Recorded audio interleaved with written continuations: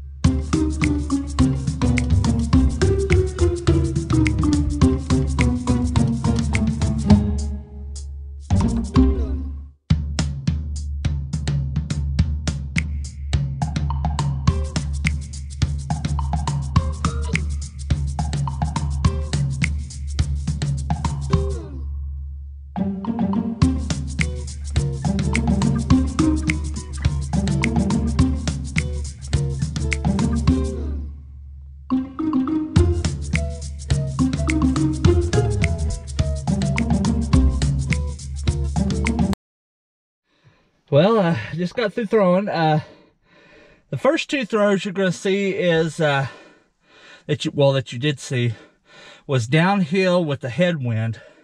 Now the headwind was going right to left. It's probably blowing, I'd say 10 to 15, maybe 20 miles an hour at some point.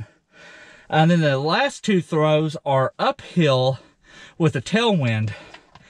And to be honest with you, you know, Catapult did a lot better than I thought. I was getting all of 200 feet on all the drives.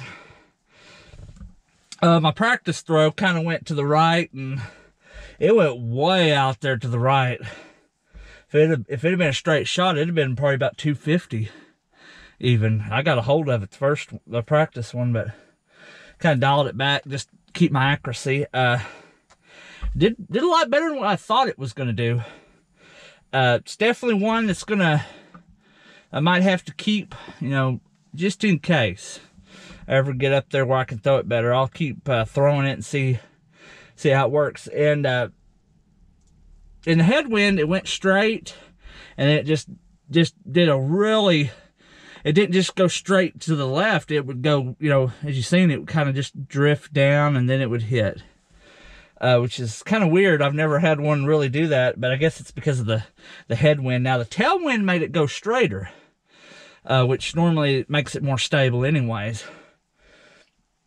So, it's a pretty good little disc.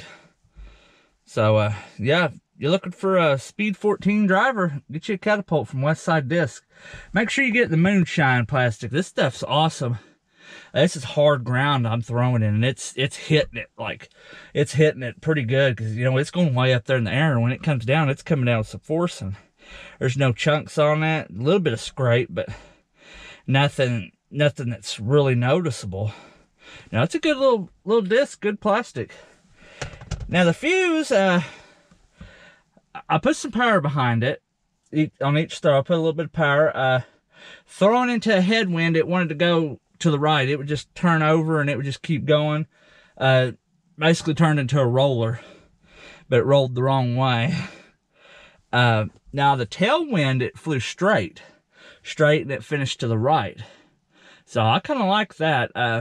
I'm going to try to get it out more and more, and try to get more calmer conditions, see how it handles in the woods, see if because I was doing it with power grip, so I'm going to see what I can do with my fan grip, you know, kind of get it out there a little bit, get it more stable. Try it on some, when it ain't as windy as it is today, I'll try to get out there and put it on some real big hyzer, maybe see if I can throw a roller and hyzer with it, and just try to test it out. You know, this is probably going to go in the bag, because it is kind of, I throw it as an unstable when I throw it as hard, and it'll just go to the right, and I kind of need something like that in my bag right now. Everything I got's overstable. So yeah, if you're looking for a mid-range, get you a fuse from Latitude 64. Get it in the gold line. This plastic is awesome. It feels good.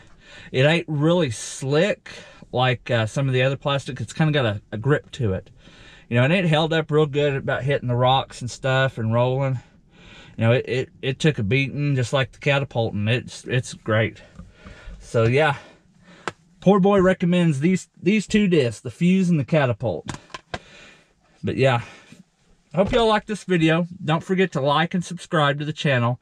And I got a couple of disc reviews coming up. I've got a Westside disc, a 7-speed driver, and I've got a brand new Latitude 64 distance driver. It's in their easy to use lightweight line. So stay tuned for that. It's going to be something pretty cool, but I'm going to try to get it out, try to test them out whenever it ain't as windy or as cold as it is today. So this is Poor Boy reminding you, play the sport and grow the sport that is disc golf. Thanks for watching.